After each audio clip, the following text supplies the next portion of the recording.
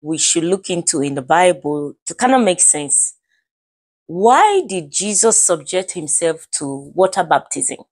Because the baptism of John the Baptist, the baptism of John the Baptist, anyway, the baptism of, you know what I mean. John baptized people to repentance, right? And here comes Jesus, the Messiah, going to John to be baptized by him. So why did Jesus go for baptism when he had no sin to repent of? Yeah, Jesus is the sinless Lamb of God. Sinless. This is my English. He has no sin to repent of. And yet, he goes to John the Baptist to be baptized. Let's look into it quickly. Matthew chapter 3. Here goes my big Bible. Oh my goodness. Matthew chapter 3, let's start from verse 1. He said, in those days, John the Baptist came preaching in the wilderness of Judea and saying, repent, for the kingdom of heaven has come near. Then Jesus came from Galilee to the Jordan to be baptized by John.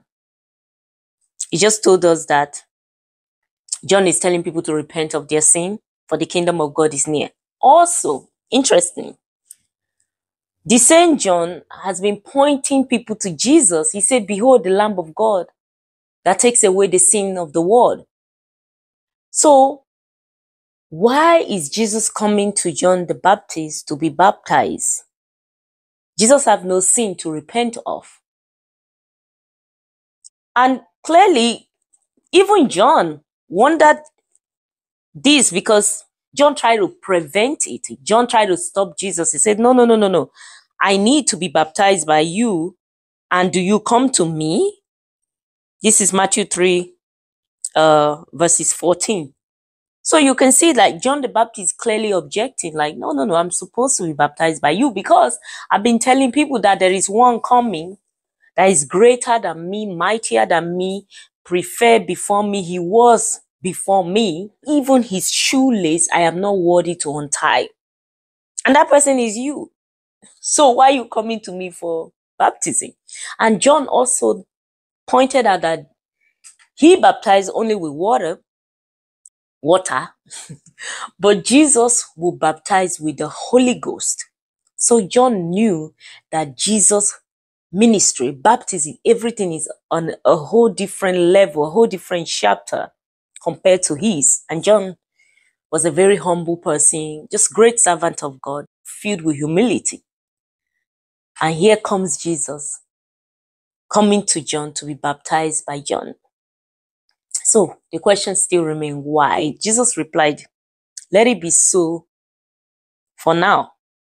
It is proper for us to do this to fulfill all righteousness. As in fact, it was prophesied, written by the prophet Isaiah, Isaiah 53 verse 12. It says, he was numbered with the transgressor. He was numbered with the sinners, the regular people that are coming to confess our sin and repent and be baptized by John the Baptist. Say Jesus was numbered with them. That's a prophecy that was given like 700 years before Jesus ever came into the scene. So Jesus is fulfilling all the prophecy, fulfilling all righteousness, but most importantly, Jesus was identifying with us, with the sinners. I want to bring this home more clearly. Jesus is the one that is going to be the savior of the world. His ministry just started.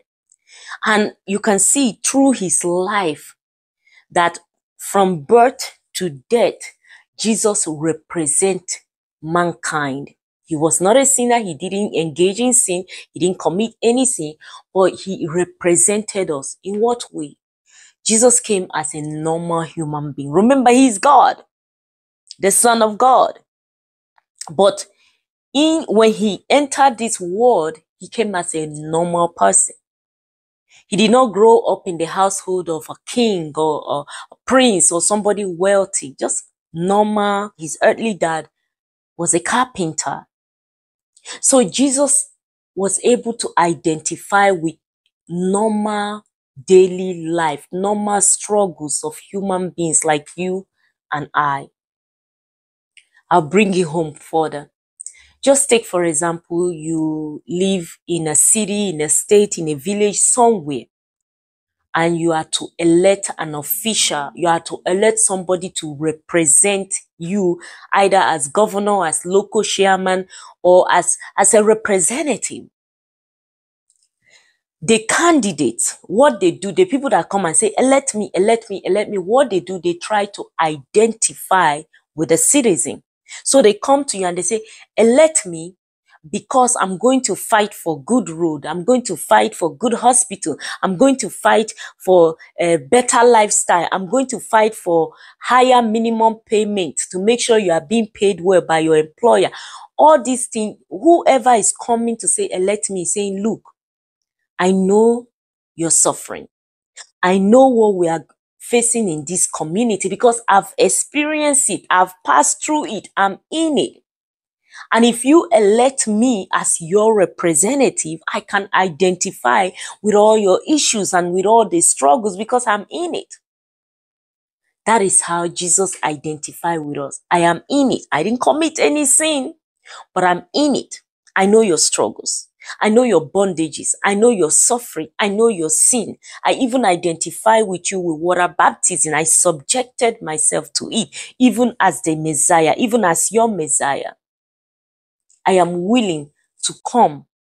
God, the Son, I am willing to come. The Bible said that Jesus was made lower than the angels. That means God is up, way up there. Then we have the angels, and then Jesus was made lower than the angels to come and be a representative for me and you to take away the sin of the world. So Jesus was identifying with us when he came to baptize and say, you know what, go ahead and baptize me. And John is like, I'm pointing at you as the Messiah for these folks. But Jesus is so humble. He's so humble to subject himself to all that he subjected himself to save us.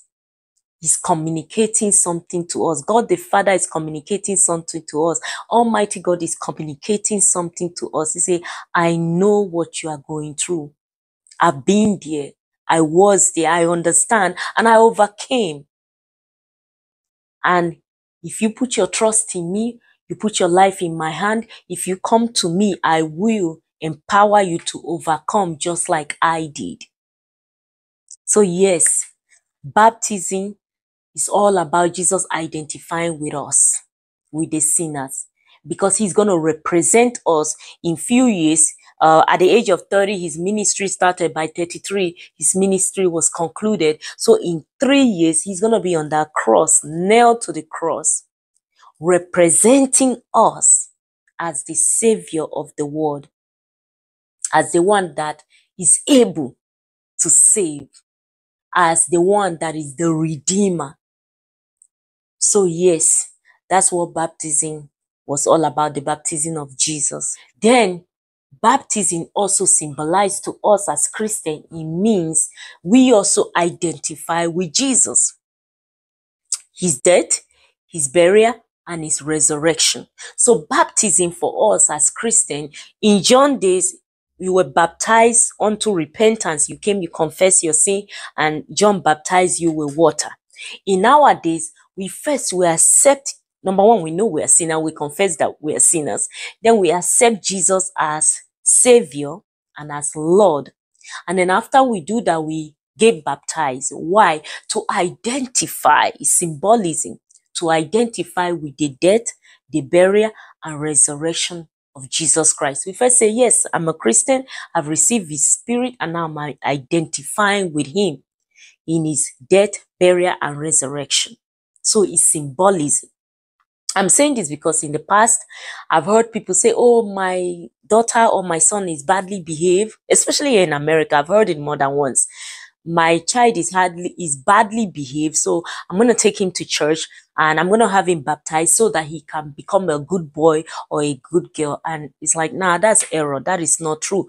Baptism does not make anybody a good boy, a good girl, a good woman, a good man. No, baptism is symbolism.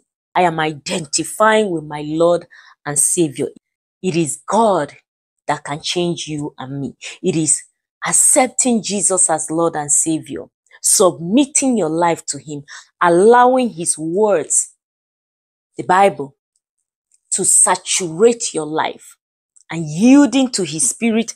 And as He walks in you, He transforms you, not baptism. So I need us to know this as Christians, so that we don't use baptism wrongly. As Jesus was raised from death, and now He's forever alive on the right hand of God, interceding for me and you.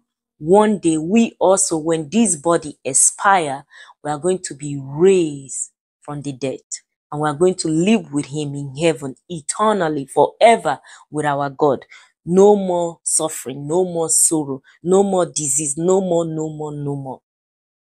These things are true. They are not fables. They are not fake law. Jesus is alive. One day you and me, who have accepted Jesus as Lord and Savior, we are going to be alive forever and ever. In fact, even the sinners that did not accept Jesus as Lord and Savior, they are also going to be alive forever and ever, because our body can expire. Our soul does not expire. We are forever living. Our soul does not die. That's why Jesus said, don't fear people that can kill the body, but they cannot destroy the soul.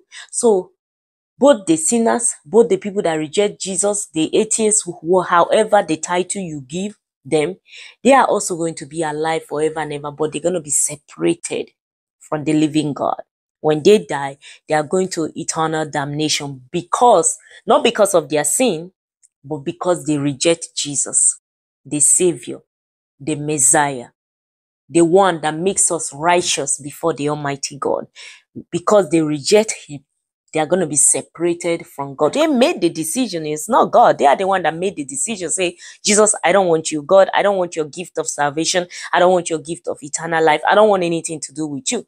So basically what the Lord is doing is, at the end, when this body expires, the Lord will give them whatever they desire. You say you didn't want me, you don't want anything to do with me, no problem, bye-bye. And then they go into eternal damnation. They go into darkness.